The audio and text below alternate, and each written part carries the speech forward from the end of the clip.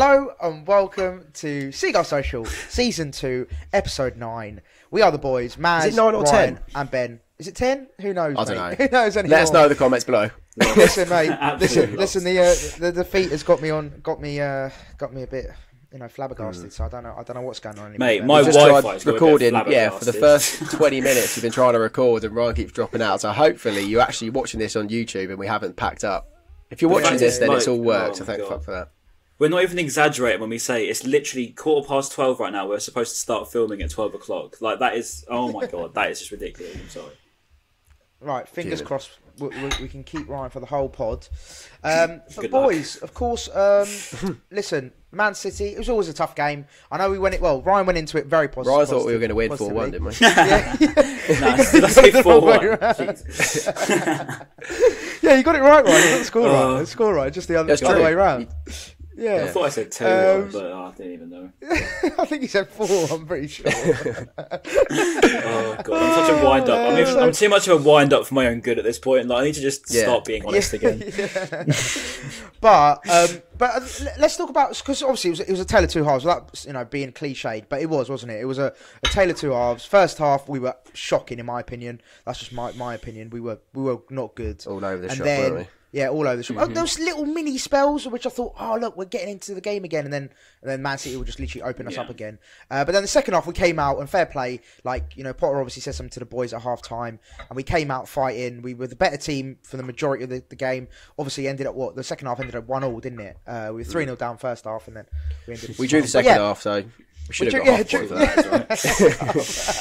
I'm right to the Premier League. I'm right to the Premier League now. Give us half a point. So Ryan, what was it? We'll start with you, Ryan. What was just your general thoughts of the game in general? I mean, the mood around the ground was quite good towards the end, I think, particularly second half. But I think, first half, first 30 minutes, it was just a bit of a lesson, wasn't it?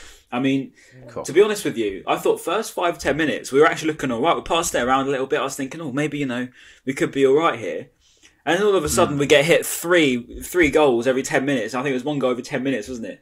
And it was just like, where's that just come from, But no, I think how I look at it is, at least we got humbled by Manchester City, because obviously, Manchester United just lost 5-0 to Liverpool, and then Everton just lost 5-2 to Watford. And I know who I'd rather be losing to. It's definitely Man City over Watford, As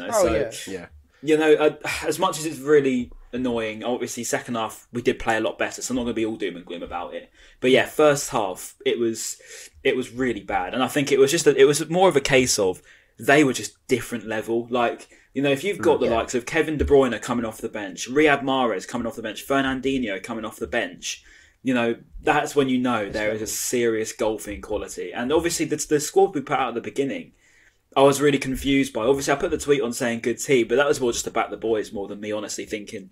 I was a bit like, I don't really know. I did think it was a bit of a strange decision, what we went with. But obviously, we've got a few injuries here and there. But I did. It was just a bit of a humbler, to be honest.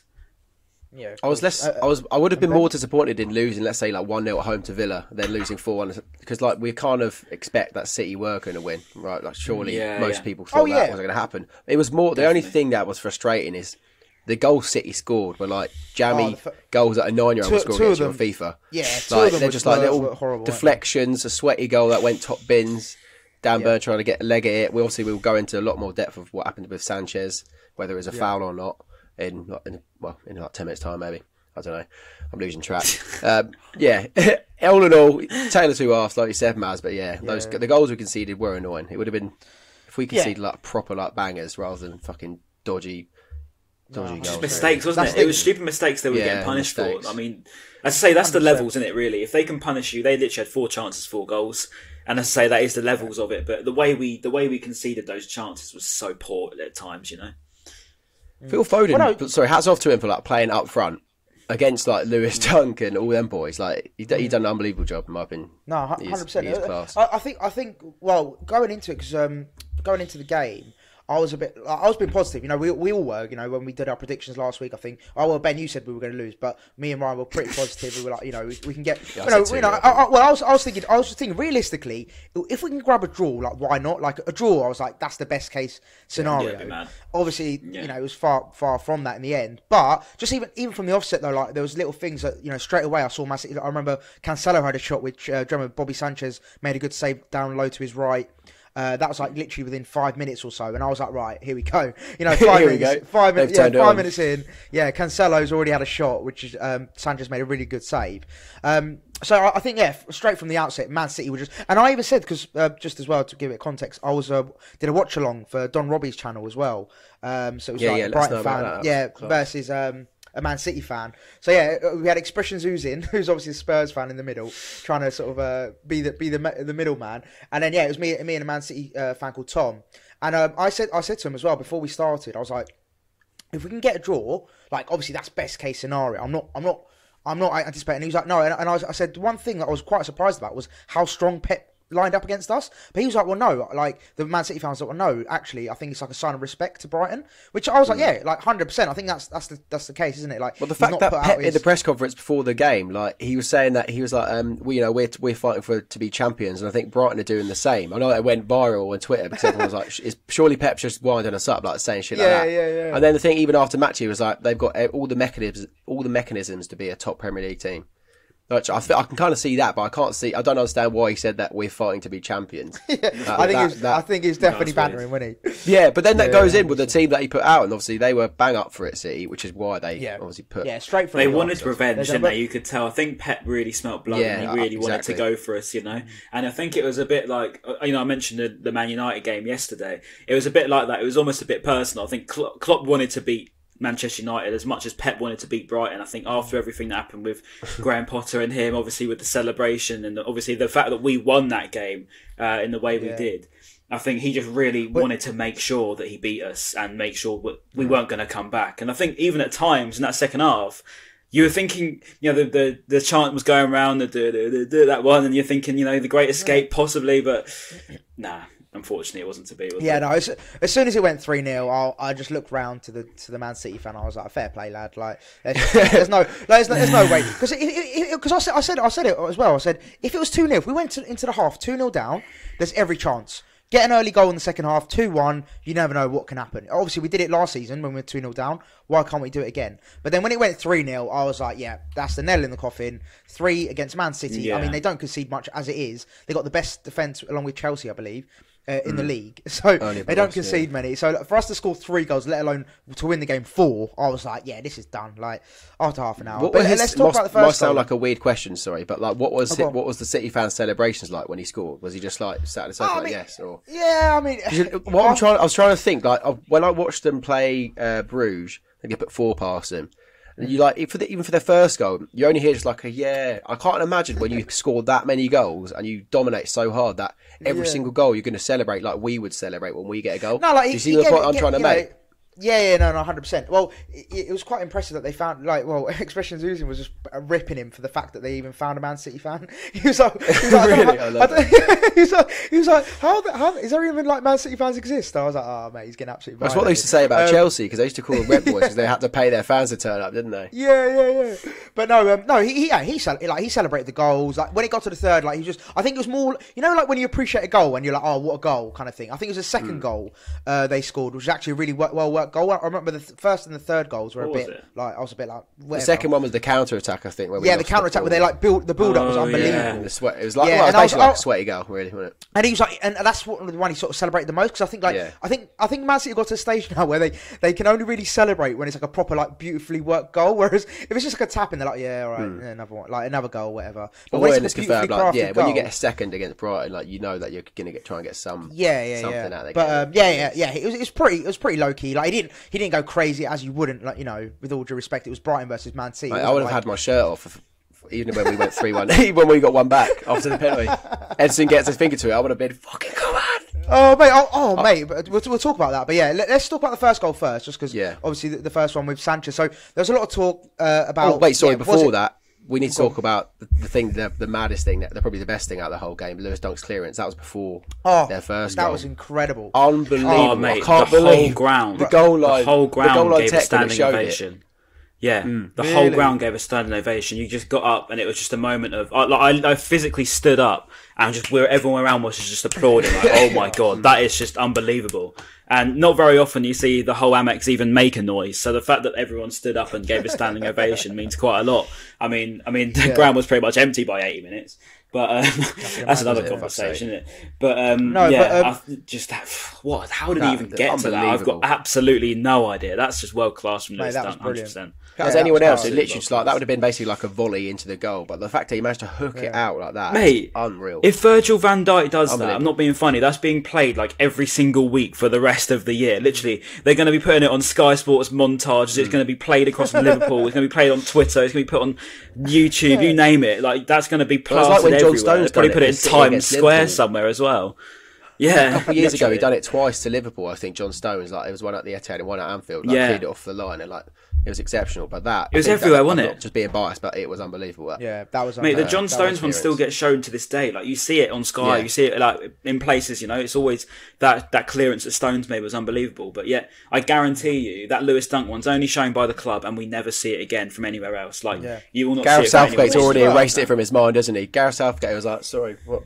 Didn't see that. What happened? I blinked." Yeah, literally. No, but the only thing I think it probably will get lost in history just simply because we lost the game. Like if he had done that and we'd won the game, or we got a good point out of it, I think that would have been like everyone would be talking about it, like amazing. He saved the game. He's won the game for Brighton. But unfortunately, because we lost the game 4-1, no one's going to think about because we should be giving him praise for it because it was an incredible clearance. If we won 3-2 and he saved that goal, then that would have been down to That's what I hate about football fans, isn't it? Like it's so fickle, it's so rubbish because you can be like, this player had a great game because he scored like this goal, but then if they do something insane like that and it will just be forgotten about because you didn't win the game, it's just I don't understand that when like individuals to get overlooked for a team performance. I find that really stupid. Like when people compare players based on trophies, I think that is the most stupid argument you can possibly pull up in any sense of football. When someone's like, but Kane hasn't won anything, so he can't be the best striker in the world. It's like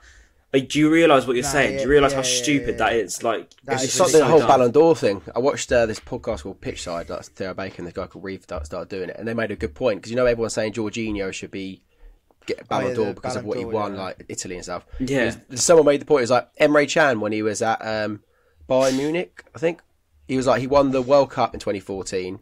And he won like the Champions League, and he won the league, and he was in all those teams playing. Do you mean Sami Khedira? Maybe it's Khedira, I think they said Emre Can, but you're probably right, Khedira. They were like, well, surely if you use that for Jorginho, then why would it not be him? But I don't know. It is a bit. Yeah, no. You're right.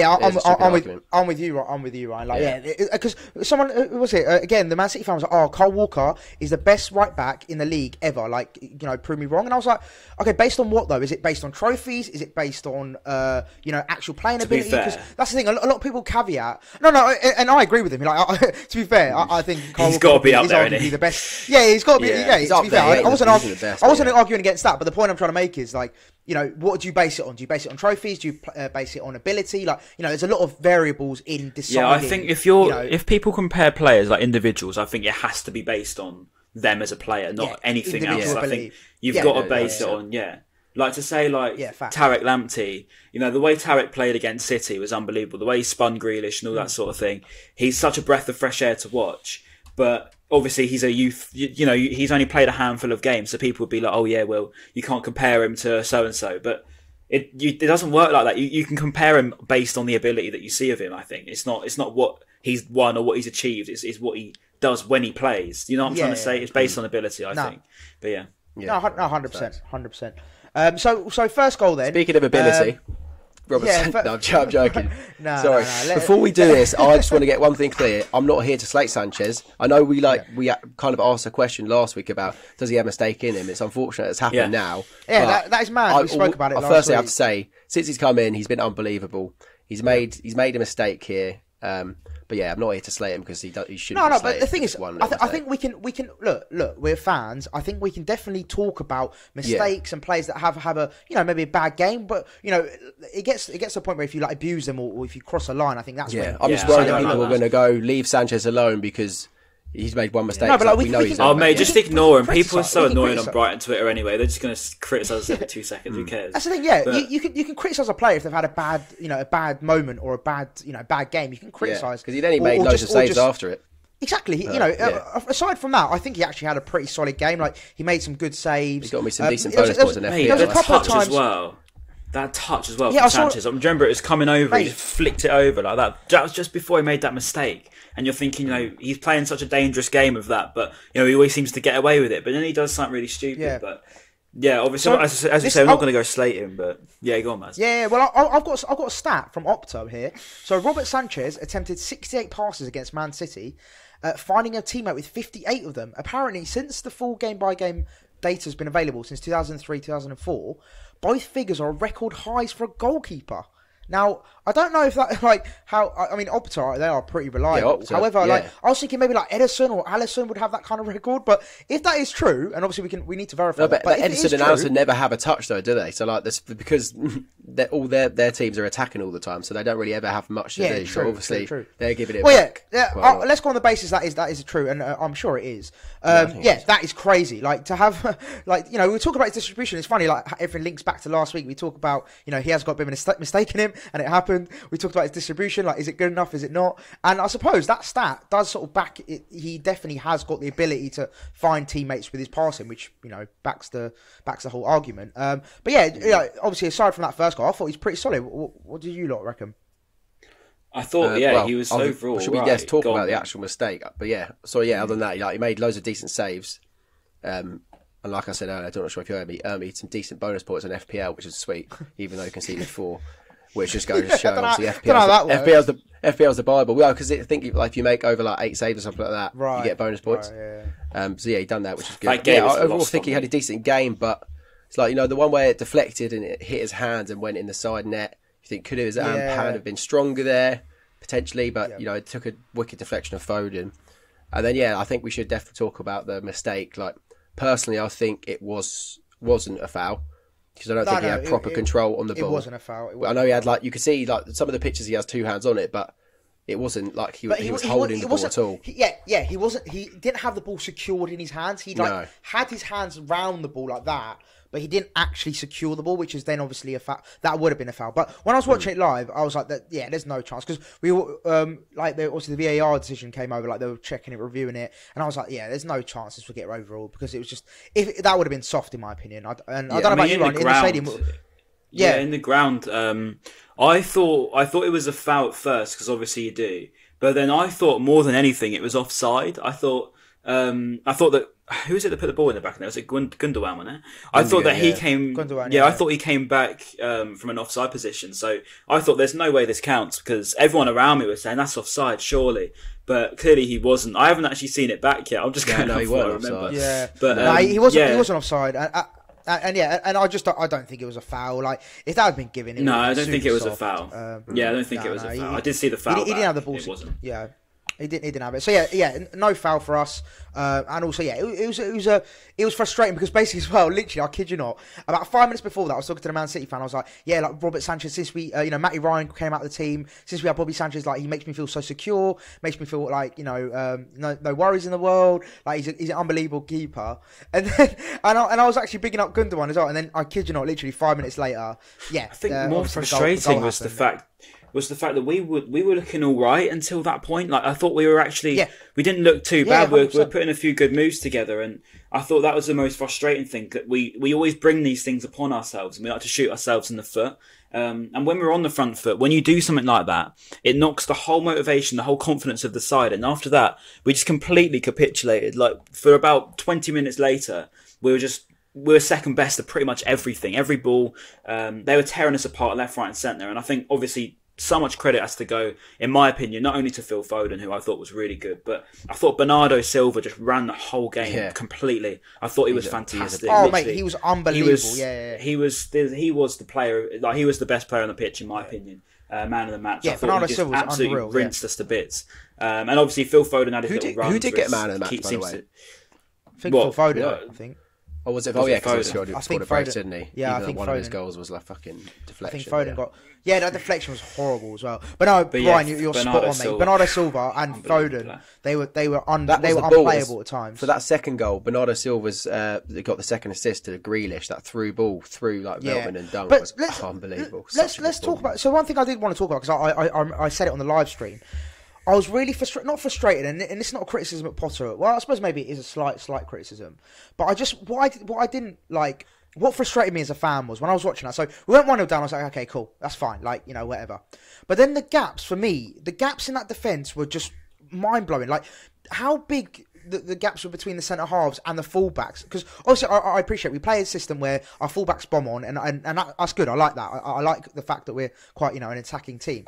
But then the gaps that were shown on show for a good at least 2-3 attacks after the first goal before they scored their second, I was like, surely Potter's identified that and thought, right, okay, let's have a bit of a tactical switch. No, we've got a massive gap in the team, and it's such a massive elephant in the room for the last 3 weeks, but it's a noticeable gap. Right. And I think now that we play a team who have the quality of midfield that they do, I've mentioned the names, Bernardo Silva, Phil Foden, and obviously they bring on the likes of Kevin De Bruyne, they had Jack Grealish on the pitch. All of these players are world class in their own rights, right?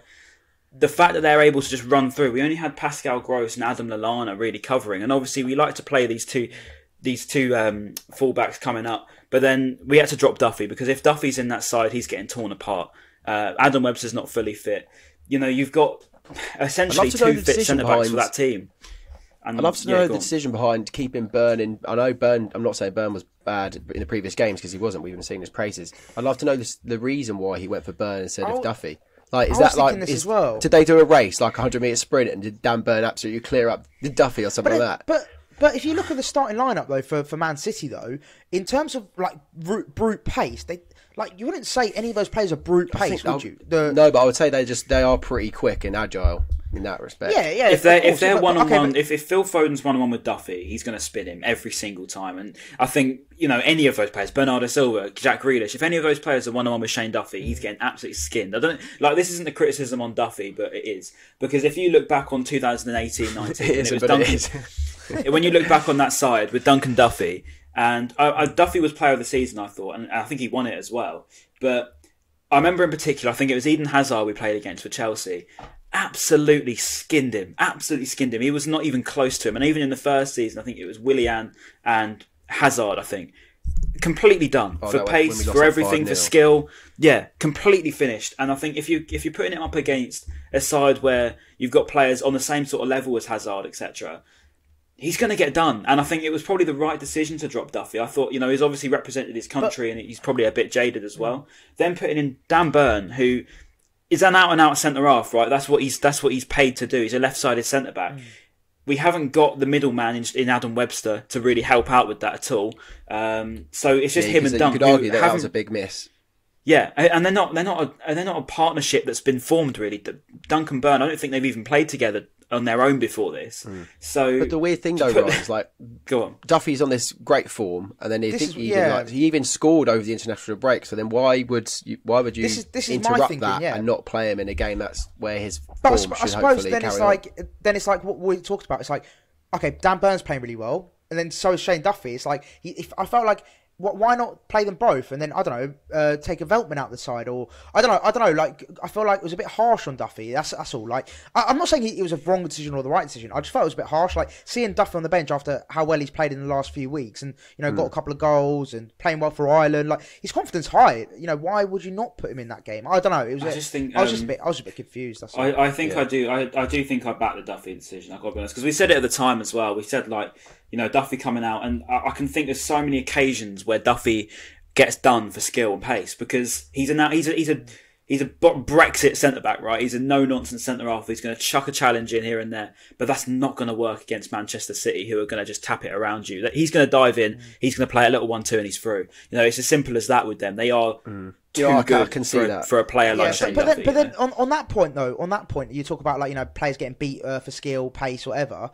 then you could argue though, Dan Burn, like not saying in the last sort of couple of weeks, whatever, but like historically, he's been shown that that can happen to him as well. So again, I feel like for some reason, I think Dan Burn's got a bit more technical ability than Shane Duffy. Definitely, I don't know, especially with his 100%. feet. He's got. I think Burns got a lot more to his game than Shane Duffy does. Thinking. Yeah, I mean, Burn can obviously play on the left and he can play centre half. I mean, people can slate him, but he's more versatile, he's more agile than Shane Duffy is. And I think it's a harsh reality because obviously everyone's going to, everyone loves Duffy, but no one likes Burn, and that's how it is. But I think with this decision, I backed it 100%. And I think, okay, yes, we still lost 4-1, but that was only on the back of a few mistakes and they punished us heavily for it. I wouldn't say it was more of a tactical disaster class in any way. No, definitely. I just going back to the original point. It was just I was quite frustrated to see as a fan like how many gaps we had, like how open we were, and I just felt like. And I think that comes down to the lack of Bissouma. To be honest, I think that's where that comes from. Them gaps, that holding midfielder that's been so consistent for us and so important. Sure. And there's no mistake that since he's gone, we haven't won a game, and we've only scored 1 goal since he's gone. Maybe 2 goals actually since he's gone. I mean, there's no mistake in that. It's taking literally the cog out of the clockwork, and after you've got rid of that, you've got to then make do, and we haven't made do really, have we? I mean, I thought Moda was lost for the majority of that game. Didn't look up to it at all, and I always praise Moda. It was just a complete lesson. I think it was a complete lesson, but it's nice to be humbled by a team like City because. 100%.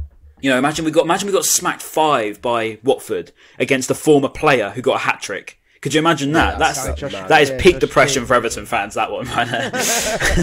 That was funny.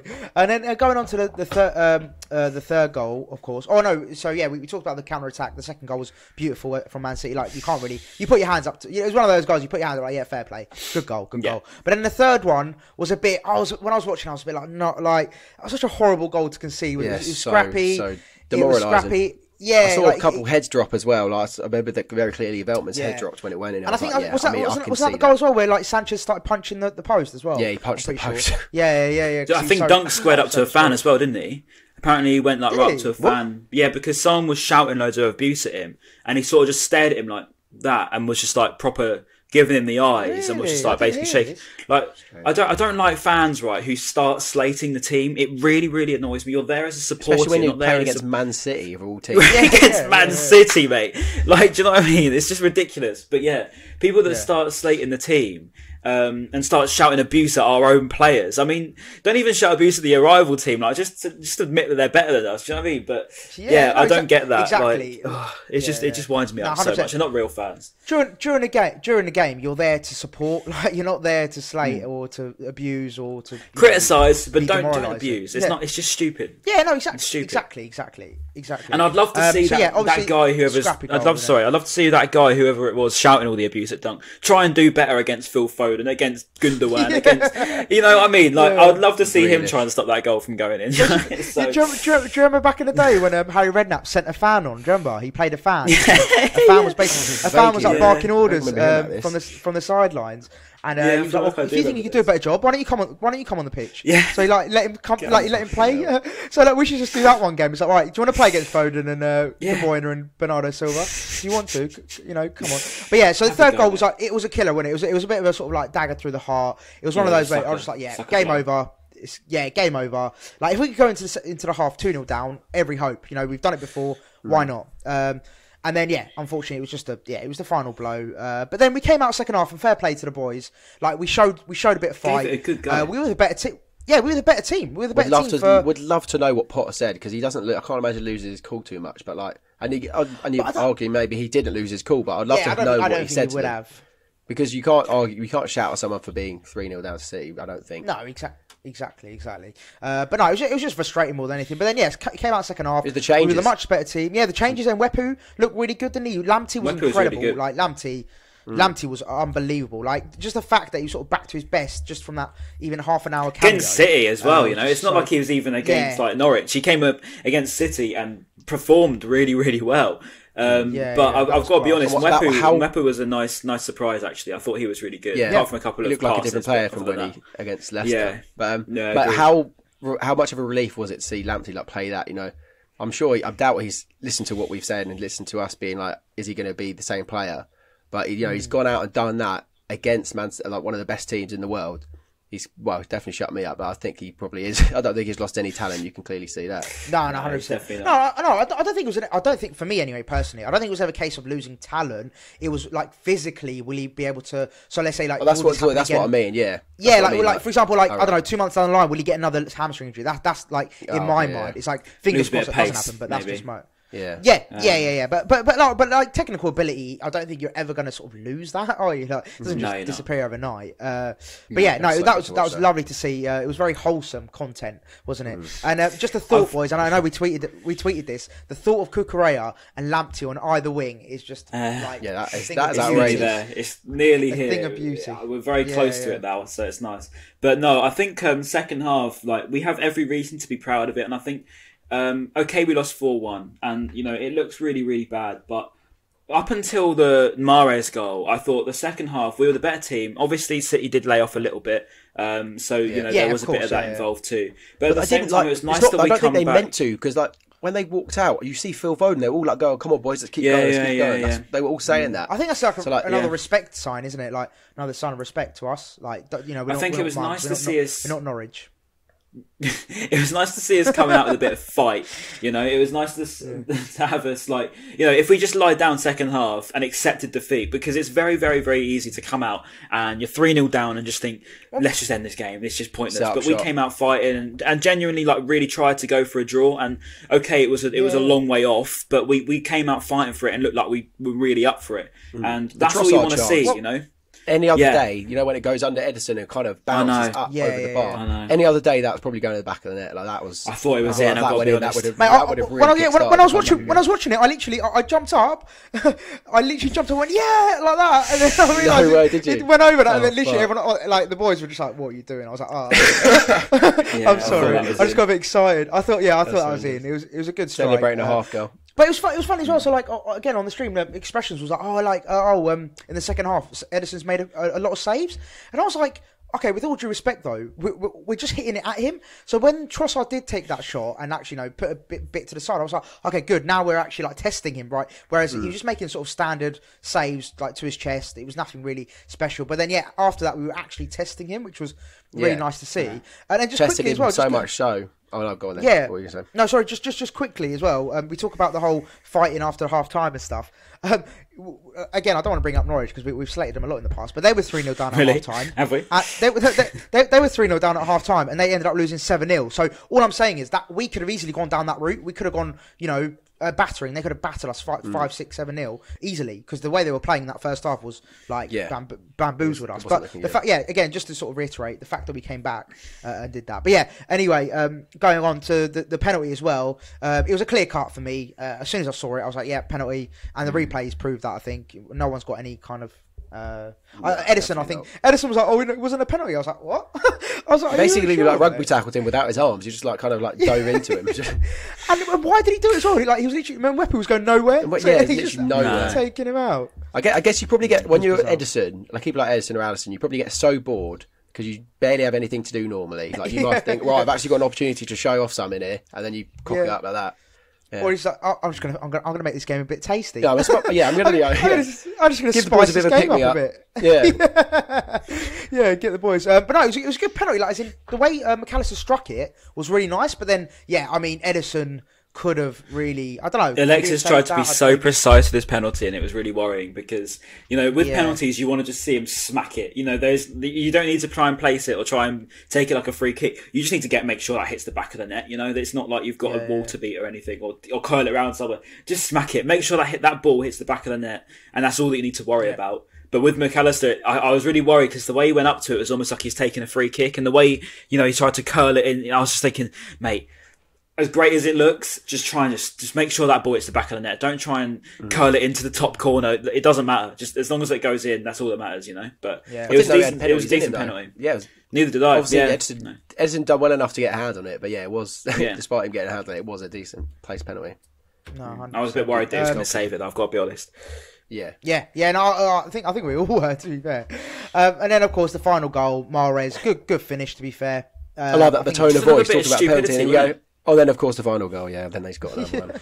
Yeah, no. The thing is, though, I thought that goal was so undeserved, and it makes it look so much worse than it is. I think the scoreline flattered them in the end. So I didn't think that it was a 4-1 game in reflection. You know, obviously the first half we got battered for 30 minutes, but then after that, I didn't think it was a 4-1 game at all. We looked pretty strong. I thought there wasn't. I thought we can go into man of the match and stuff in a minute, but I thought Adam Lallana was just different class. I thought he absolutely ran it for us. I thought Tariq Lamptey obviously did really well, but I thought Adam Lallana, he's just.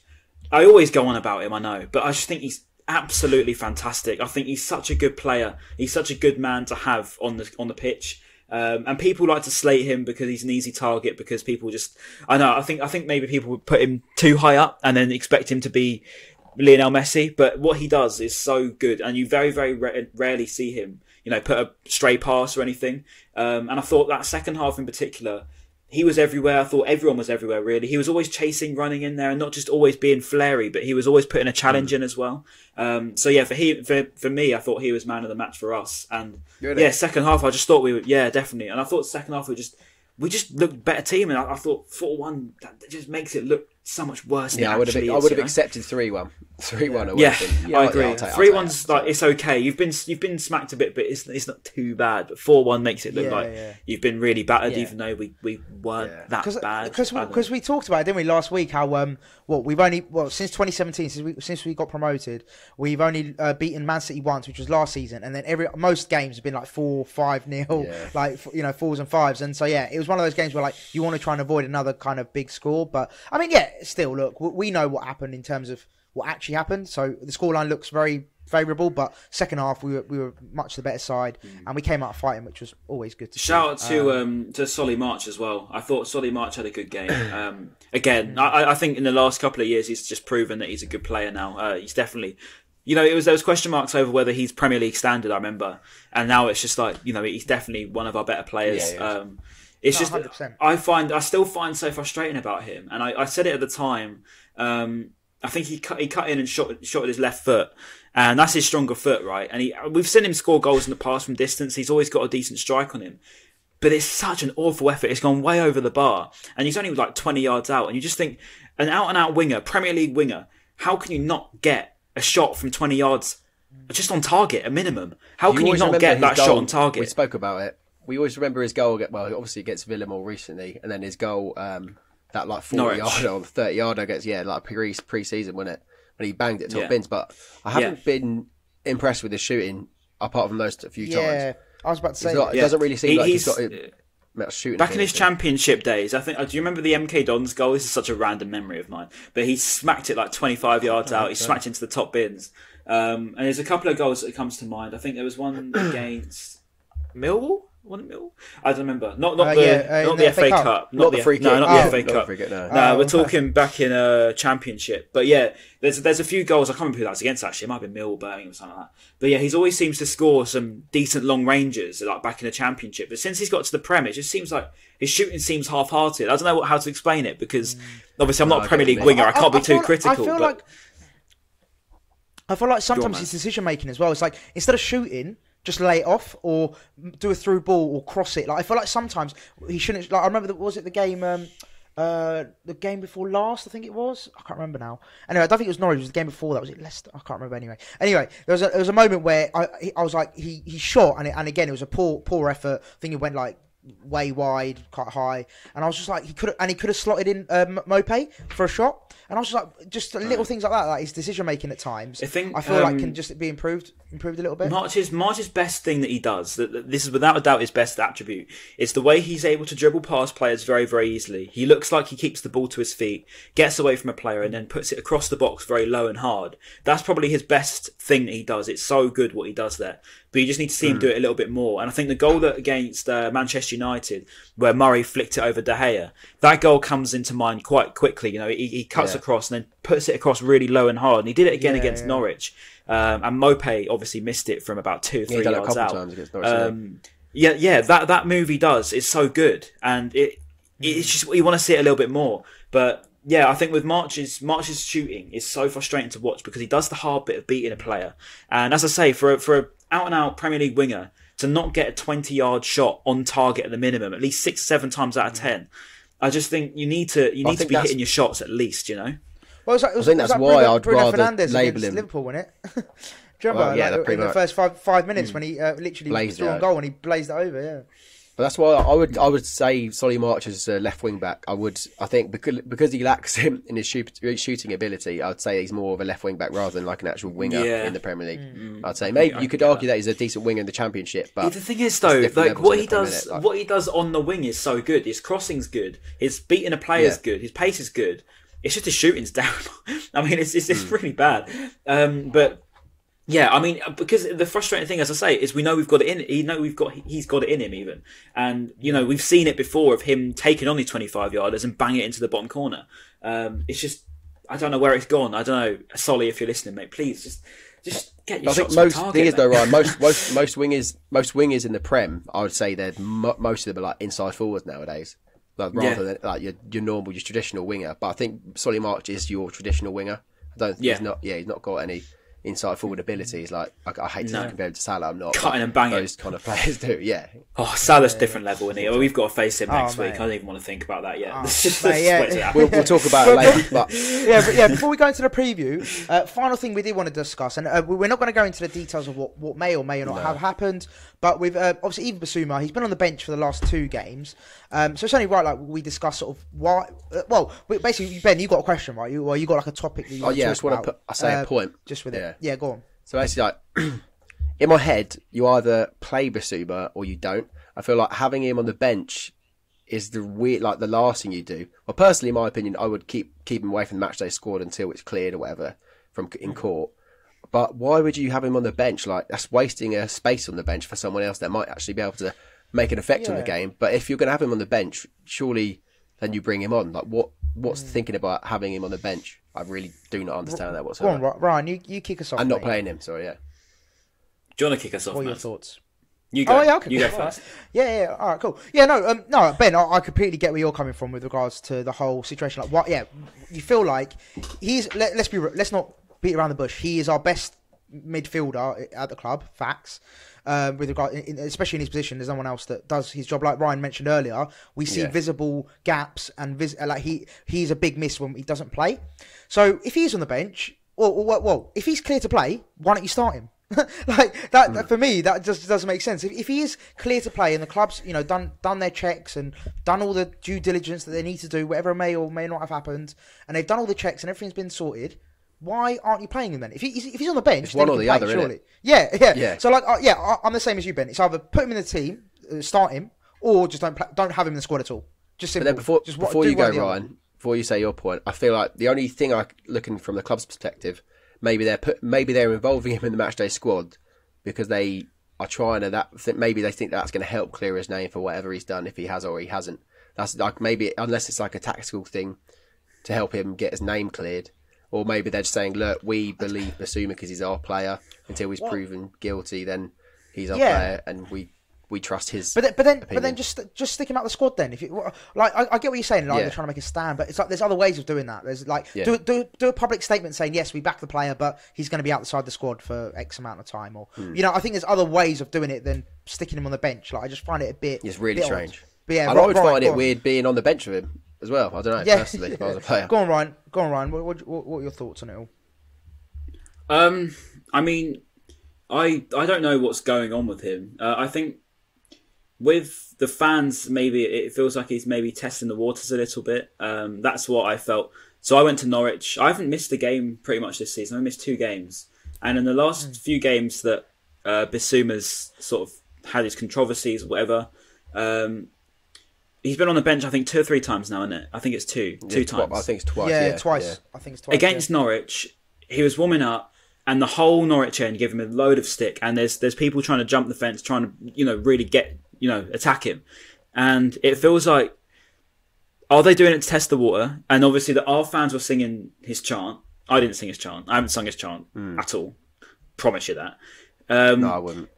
But I just think I don't get. I don't get the singing the chant. I don't get that at all. That's more wrong in my opinion. I find that a bit weird. But my only thinking is, are they testing the waters? Do they believe him? Do they think that he's right. I don't know, because as I say, I don't want to say things that are wrong because I don't know what's happened. Yeah, we can't speculate.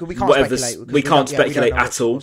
As you know, I wasn't anywhere. I don't know what has happened. But I just find it really strange. I agree. I think putting him on the bench, we wanted to avoid this conversation for a long time. But if you're putting him on the bench, he's in the squad. We've got to talk about the squad that's on the, that's there. That's why it's so it's bringing it to the attention. I think, and I think if you want to keep the eyes off him, why do you put him in the squad? I don't know. I think if you want to keep it under wraps, which debate, I think, and I think if you want to keep him under wraps and you want to keep quiet, which is what I would do if I was in charge of whatever. I would want to keep it away from things, and I'd want to, until there's a chance where you can play him and it's safe to do it. But until that point, I think you're almost stirring the pot, and I think maybe it is testing the waters, seeing if how fans react to it. Obviously, a large portion of our fans. City got stick for playing Mendy whilst all of his stuff was going on. Whilst they knew about all the other confirmed sorts that he'd done. And they continued to play him, so like that, and they got a lot of stick for that once he was then fully charged. And there was talk of City getting, really heavily punished for it, wasn't there? I mean, and I don't blame them. I think City should be punished for it. I think if they're playing someone that they know full well that has done these things, I think they should get points to that. I think that they should get, because we spoke to that City fan before the awards, your mate Louis, and he was saying that he already had like 7 other allegations confirmed before the final where he got put away. So look, exactly. Strange. Shout out Louis, but just don't get it. So just quickly then, I thought it'd be interesting just to get a bit of points of view from other people as well. So I've done a bit of a search on Twitter, and I've just found a couple of things I'm going to read out, and then we can just discuss. Obviously, I won't go into again. Like if there's certain bits that I don't think we should read out, I won't read out, but I'll read out the bits that are relevant to this conversation. So, for example, we are Brighton on Twitter. If Bissouma is fit, he starts. If you're comfortable involving him, if you aren't comfortable involving him, you leave him out completely. Having him as an unused sub 2 weeks in a row smacks of the club wanting to honour innocent until proven guilty, but also not wanting to ruin their image by playing him. I think that's pretty spot on, right? I think, it's pretty much echoes what we've been saying. And then another one as well, similar to what we've been saying. I don't understand the Bissouma stance. If they're confident enough to put him on the bench, why not just play him? Feels like it should be an all or nothing, which again reiterates. But then a different one as well, just the last one as well. Bissouma being on the bench for Brighton is an absolute embarrassment to the club, the Premier League, and football as a whole. I'm utterly disgusted at it. Appalling. I won't read out the other bits, but yeah, that was another sort of point of view. But yeah, so it sort of echoes a lot what we've been saying. It really, it's sort of been echoing what we've been saying, and it's interesting to see what other people are saying online as well. I'd like to think a lot of people kind of agree with what we're saying. I feel like that's the most ethical decision. It would just involve him completely. To summarise, I think personally for me, it's all or nothing. You either put him in the starting lineup, play him, or just don't put him in the squad at all, because you just, like Ryan and you mentioned, Ben, you just got unnecessary attention, unnecessary hate, unnecessary aggressiveness towards the player and the club. The trouble for us is, like, as podcasters, creators, whatever you want to call us, it's frustrating for us. I don't know if you guys have got it, but particularly my Twitter and stuff, I get so much stick. And if people are gonna listen to this, if people from the club listen to this, I get so much abuse from Palace fans, from City fans, from Norwich fans, not just about the game, but about Bissouma. Since this has happened, from Arsenal fans, and this is going to be a little rant here. I've turned my DMs off. I went private on Twitter and I don't normally let things like that get to me, but when it's about this sort of thing, I think it's so unfair to have people like us, who obviously avoid the situation because we don't want to get involved, which I think is fair enough. Yeah. But I think, when it's coming to us about these sorts of levels of allegations, I think, and then you go put him in the squad, it's bringing it on people like us who put ourselves in the limelight for it. And obviously, we're not getting anything out of it apart from, just enjoying it, putting out content. But we're getting the abuse for it. And I think it's such a weird thing that they want to cause this sort of controversy when there's no clarification from anyone as to what's going on.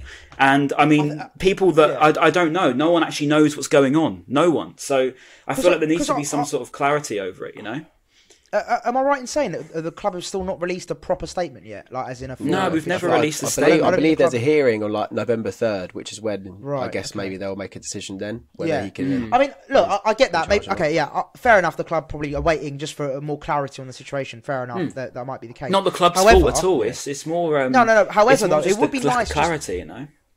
Well, no. I think that's key though, right? So it'll be good just to get some kind of clarity from the club. So like even like a short paragraph saying, right, this is the situation. This is why we've done the decision we've made. Blah blah blah blah. And then we're going to wait until the 3rd of November until we know more, kind of thing. Just to give us an update as fans. I agree. And other people, other fan bases as well can then see that statement and be like, okay, right. So this is the situation. Blah blah blah. So yeah. Anyway, let's wrap up because I don't want us to get sort of too deep into this. But just to summarise, like an all or nothing. I would do one or the other. But yeah, and I think we can all agree he has been a massive miss to the team. However, yeah, let's see what happens. Let's see what transpires. But fingers crossed. We'll see what happens. Right, final thing then, boys. We've got 2 previews now. We've got the midweek EFL game with Leicester. Oh, yeah. And we've got the Premier League. We play Leicester every week, don't we? Yeah, I swear to God, we actually played them so many times. So we got Leicester in midweek. Let's start off with that quickly. We're probably going to play a second string team. I'm assuming again it'll probably be the young lads, which is great to see. I like seeing all those young boys play, like the Robertses and the Richards and who else we got? Even like the Fergusons and stuff like that. They're great prospects. Yeah, that'd be cool to see. So yeah, fingers crossed we get a good result. I think I'll be honest, it depends on what team Leicester play, but if they play a strong side and we play our second 11, then yeah, it's not going to look too rosy for us. But if they also play a bit of a second string team, then there's no reason why we can't. I might be wrong, but I feel like this is a kind of a competition that Leicester would look at and say, let's go for it. They haven't really had the best of starts in the Premier League, but it's one of them things where they're going, let's just put some effort into this cup. And they've hit some form with as 11 there. I mean, they beat Man United, they beat Brentford.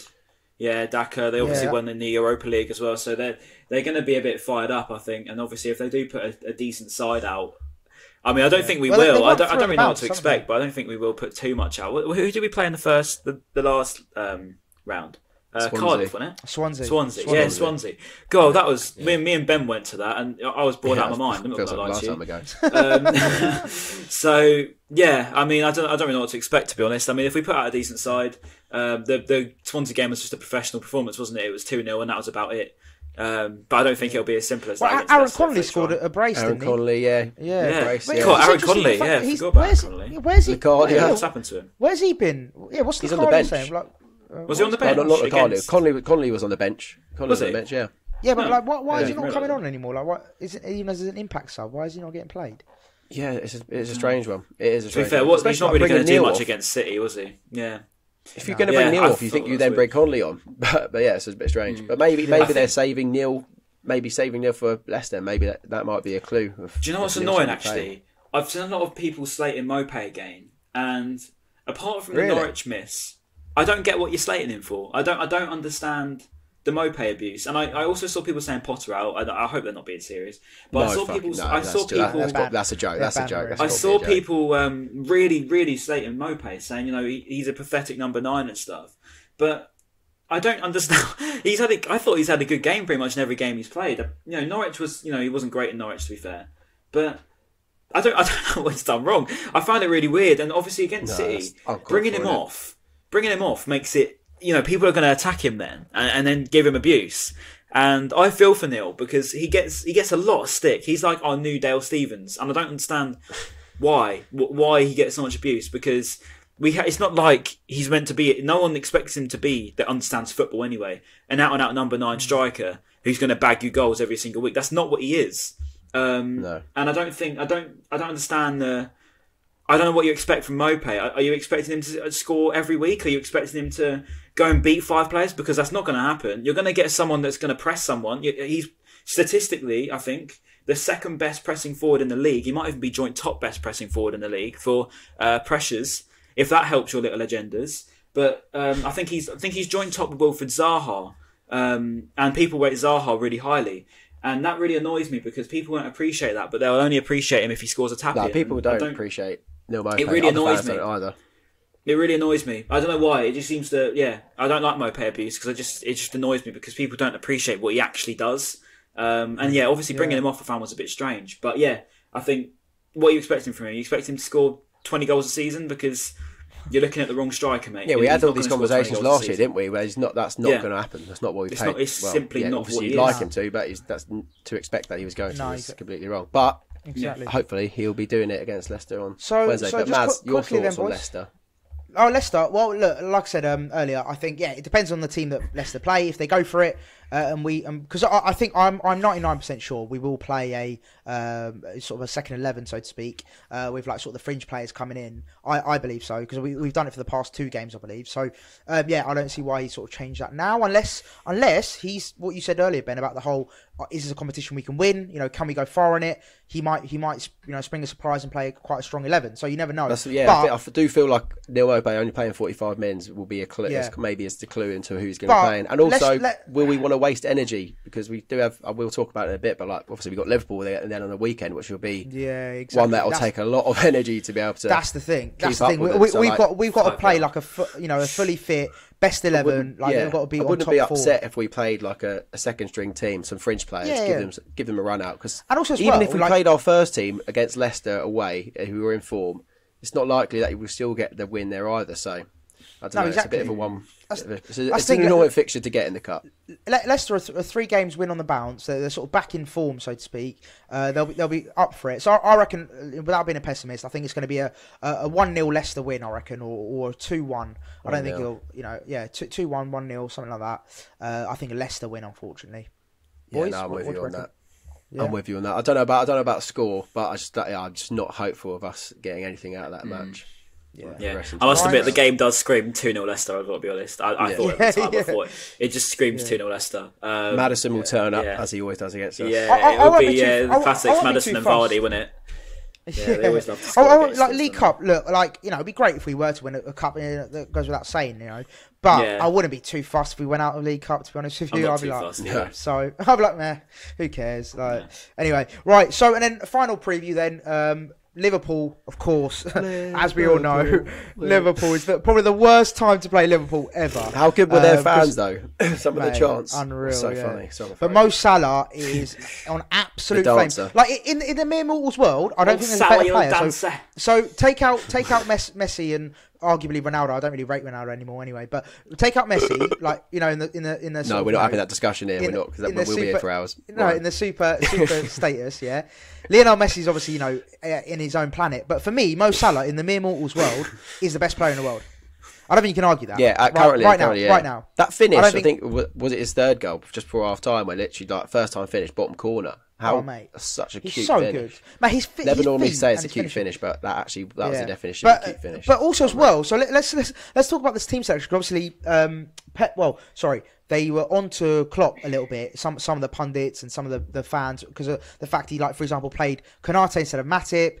He played like a midfield 3 of Henderson, Milner and Keita, and he dropped Mane as well for Jota. So like some people were saying like it was a second string 11 from Liverpool, but they still demolished. Like Thiago Fabinho out as well, didn't they? Yeah, and they demolished Man United. People say, "Oh yeah, their squad isn't good enough." I'm not being funny. Their squad is more than good enough. Like, people, like, for example, James Milner, what a player, What a player he is. He is such a good player. And people who slate Milner simply do not understand football to save their lives. If remember with the George Bellring, James Milner stuff, people just, if you don't rate James Milner, I'm sorry, football's not for you. It's the distance he covers for like a man of his age. I've seen pictures of him his top off. He's ripped. Yeah, like, he looks like he's got. Mate, and he covers incredible. So much distance. It's unbelievable, But he might be a doubt, because I think he went off injured, didn't he? Yeah, maybe by now, obviously, we're recording this. And also, Keita's injury out, pretty bad as well. Yeah. Which, obviously, I don't wish injuries to anyone, but is it Keita or Keita? I don't know. I'll say Keita. Keita. Yeah, I think it's Keita. Nabby, lads. It's hailing outside. How's that possible? I was going to say, I'm one of them. Through your mic. But no, look. Let's put our sort of unbiased hats off. Our biased hats off and be unbiased. I I'll start. I think it's going to be a very, very tough day at the office. I think it's going to be another similar situation with Man City. I think, unfortunately, they're going to blow us off the park. Just the way they're playing at the moment. Yeah, I think it's just one of those games where, like, probably right. we just want to. Has anyone ever played 6 defenders at the back? Is there a formation that's 6 at the back? Yeah, probably 11 at the back. Go Chris Hughton. 4 centre backs and 2 fullback. Yeah. But yeah, look, without trying to sound too sort of downbeat and sort of disheartened, I feel it's going to be a very, very tough day. Yeah. And if they play that front three, whatever front three they play, to be honest, as long as Mo Salah's in that team, you've got to be worried. And I think I think Klopp's going to make a point as well, of like how Pep did against us. Like, to play his best 11 because he wants to show us respect. He knows we're a good team, and we beat them last season, didn't we? 1-0. Was it Alzate, wasn't it? Last season, yeah. So I think but they didn't have Van Dijk or anything. I'm not being funny. No, we got them out there. We got them out there worse, didn't we? So I'm gonna go 3-0 Liverpool. Unfortunately, for this one, it's not being very positive. I'm sorry. I'm gonna say 4-0. 4-0. 4. I don't want to predict a 4. I reckon. Yeah. I don't like 4s. You predicted a 4, but for Brighton beating City last week. I'm such an idiot sometimes. Go 5-0 Brighton, and actually no, don't go. No, go 2-0 Brighton. I'll go hopeful. I'm going to say 2-0 Liverpool, and just hope that we don't get absolutely smashed because obviously I think the United drilling was personal. I think Klopp really, really wanted to beat United, so I think. Maybe, hopefully, take it a little bit easier than us. Please, Klopp, just don't hurt us too much. We're already dead after the City one. Yeah, just don't hurt us too much. We're I can't wait for these next 2 fixtures. I can't wait for this next 2 fixtures to go because we've got 5 games that all look decent. Like this, these next 2 games. Don't think we're going to get relegated now if we do lose these 2 games. I'm not saying don't go reactionary. Brighton fans. These are going to be some 2 tough games. Yeah, to put a positive spin on it. After Leicester and Liverpool, we've got Newcastle, Villa, Leeds, West Ham, Southampton, and then Spurs, which is easy. Yeah. And then so we got a nice Wolves as well. we got Wolves after that. So we got a nice run. And then Man United. And then Man United will probably beat because actually they might have Zidane in charge. No, exactly. I was about to say if Ollie's still there, we got a chance. But let's praise at the wheel. If he's gone, or Scholesy will have a nail-biting game. I had to avoid all Scholes jokes yesterday at work. I was so. Well, you're not allowed to. I wasn't allowed to make any Scholes jokes. No. Really? But I knew someone was going to do a nail-biting tweet. Mate, Paddy Power, they were going they did about 5 tweets on him. I was like, they're just going in on him. Yeah, I swear they hate United because they got Rodri Giggs. Ryan Giggs is their brother. Oh yeah, the front man, didn't they? I bet the bloke is like a Liverpool fan who owns Paddy Power. Probably. Loyalty's dead. There you go. What an advert! So to summarise them, boys, let's not. The next 2 games, don't let. If we do lose them, which hopefully we don't, we can spring a surprise. But if we do lose the next 2 games, don't start calling for Potter's head and saying we're going to get. If I see Potter's head, I'm deactivated. I'm sorry, I can't bother. I just actually can't bother. Right, boys. Listen, peace, as always, comments down below. I can't believe we've lasted it. I can't believe Ryan didn't dip out once. I know, that's mad. What a miracle! That's a miracle. I dipped out. No word of a lie. I dipped out. I think 3 or 4 times, off air, trying to get on it. Yeah, literally, maybe even 5, just trying to get on the thing. This is ridiculous. How I've even survived this? We're blessed. Yeah. It's meant to be, guys. So boys, comments down below. It's because the gods knew that we needed to post this podcast. The fans and I say Ryan's internet is undefeated. That's the comment down below, please. No, that's certainly not undefeated. It's certainly not undefeated. That's too kind. Ryan lives in Centre Park should be the comment. Go with that. Ryan lives in Centre Park. Yeah, Ryan lives in Centre Park. So if you're watching on YouTube, leave a comment down below. If you made it this far, Ryan lives in Centre Parks. Please down below. And of course, listen, we really appreciate everyone supporting and watching. So if you did enjoy the video, please do drop a like. Make sure you subscribe as well. And also, we don't never say this, but turn the notification bell on as well. So whenever we upload a new upload. Turn the notification bell. It's on my YouTube outro. Yeah, literally. Hit the bell. Make sure you're in your sub box. Turn the notifications on, because as a small YouTuber, I'm always going to be at the bottom of your sub boxes. But no, of course, and also as well, if you want to follow us all individually as well, of course we've got all our social handles. Plugs FC right here as well. Also as well, funny enough, I got my first hate mail this week, boys, didn't I? On Twitter. God, yeah, that was quite funny. Outrageous. That was quite funny. You're a lucky boy, you are. First? I know. I remember my first time too, mate.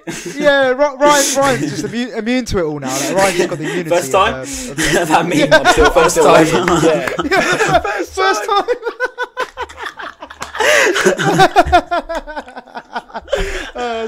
That is unreal. That's so good. So big shout out to what was his name? What was it? He had a proper Brexit name, didn't he? It was like Steve or something. So big out, shout out, Darren. I think big Darren or something. Yeah, Darren. Oh, Darren, that's it. Big shout out to Darren. If you're watching, if you made it far, Darren, you've done well there.